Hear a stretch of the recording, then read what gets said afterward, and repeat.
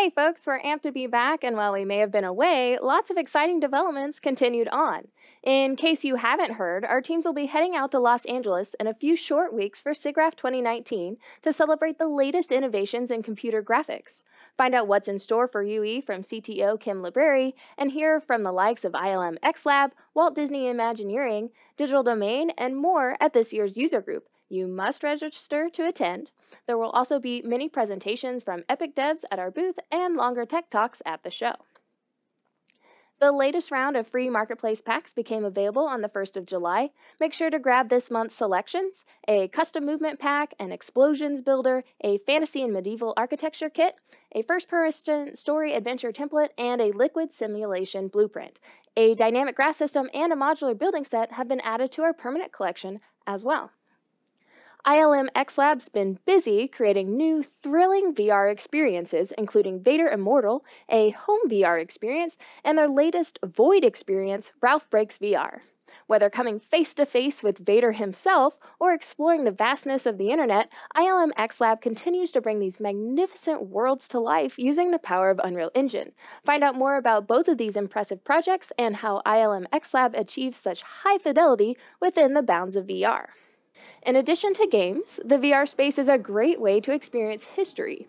If you've ever wondered what being on the unsinkable RMS Titanic was like, you'll soon have your chance in Titanic: Honor and Glory. In an effort to recreate the Titanic's interior and exterior as accurately as possible, the team has tapped historians, writers, artists, and collectors to amass a comprehensive collection of plans, photos, interviews, and other documentation related to the Titanic's design. Developed by Vintage Digital Revival, you can play a demo of the part virtual museum, part whodunit today.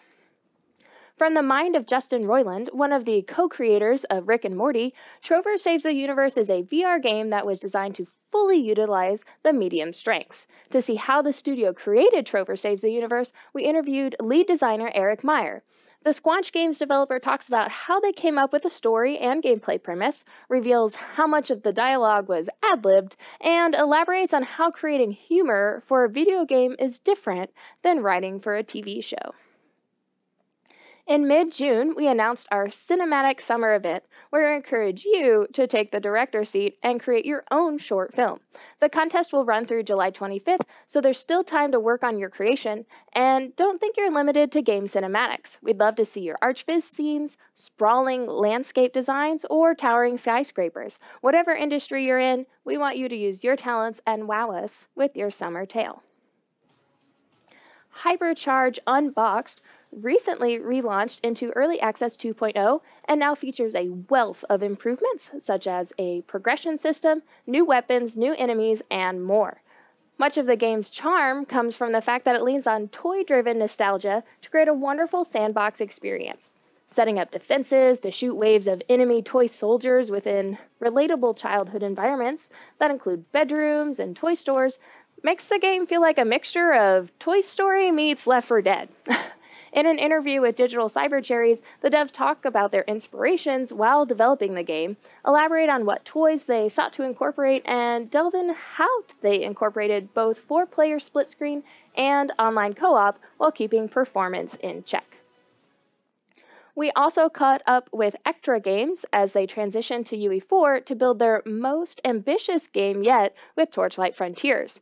They explain how they're building the game's vibrant animated world, which strays from the more drab and dreary aesthetics other games in the genre tend to lean on, while detailing the innovative measures the company is using to develop the highly anticipated action RPG.